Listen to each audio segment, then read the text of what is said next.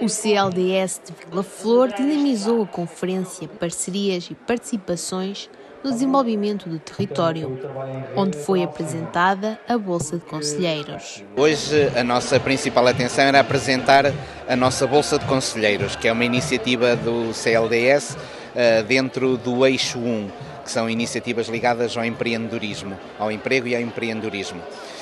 E quando nós estávamos a definir como é que poderíamos apresentar esta iniciativa, tivemos a ideia de organizar esta conferência destinada principalmente a empreendedores, a empresários e a empreendedores, e convidar estas entidades que estão no território e que têm estes mecanismos de apoio para as empresas, também para que os nossos empresários as conhecessem,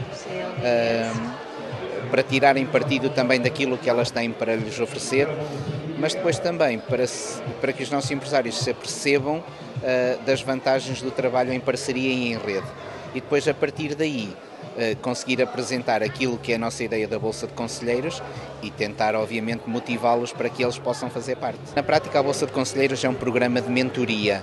Nós queremos pegar naqueles empresários, naquelas empresas que têm mais experiência nos diversos ramos de atividade e que já passaram por algumas situações e que as conseguiram resolver e conseguiram desenvolver a sua empresa, pegar nesse conhecimento que eles têm e conseguir transmiti-lo àqueles que estão a começar de novo ou que querem até iniciar. Ou seja, que os mais velhos sejam os mentores daqueles que estão a começar agora. Essa é a base do projeto. Uma das empresas presentes na conferência foi a incubadora do Val do Tua, onde apresentou os projetos que tem vindo a desenvolver, numa forma de incentivar o investimento no Nordeste Transmontano. A incubadora do Tua foi criada para nós podermos resolver, ou tentar ajudar a resolver, um problema grave dos territórios de baixa densidade, que é a falta de empresas e de emprego qualificado. Nessa medida, nós candidatamos o parque a ter uma incubadora certificada pelo IAPMEI, exatamente para ajudarmos as pessoas a pegar na sua ideia de negócio e transformar essa ideia num negócio concreto. Porquê?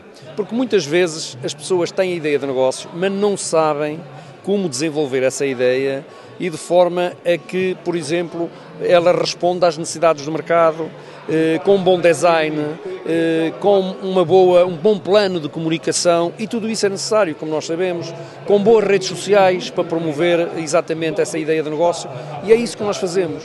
E tem sido uma enorme surpresa para nós, porque conseguimos desenvolver muito mais negócios do que aqueles que inicialmente estávamos à espera.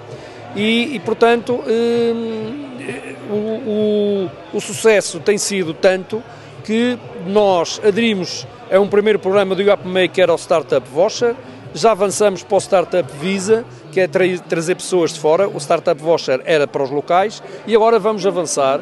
Fomos certificados pelo IAPMEI e pelo Instituto de Emprego e Formação Profissional para sermos avaliadores do programa Empreende 21, que é um programa muito interessante para financiar ideias de negócio, na medida em que dá 40% a fundo perdido, portanto, no fundo, dá 40% do valor do negócio às pessoas, empresta 45% sem juros e, portanto, as pessoas apenas precisam de investir 15% na sua ideia de negócio. Para além do mais, o nosso território, por ser um território de baixa densidade, é valorizado com uma discriminação positiva de 30%. Portanto, são condições únicas e nós esperamos que rapidamente este programa seja regulamentado, que só falta isso, regulamentar este programa, para podermos avançar com várias candidaturas aqui no nosso território a esta linha de financiamento, que é muito boa mesmo, nomeadamente para as empresas do interior. Esta foi uma tarde onde as principais empresas da região se reuniram para dar os seus exemplos de sucessos de negócios, numa forma a incentivar novos empresários a terem os seus próprios negócios.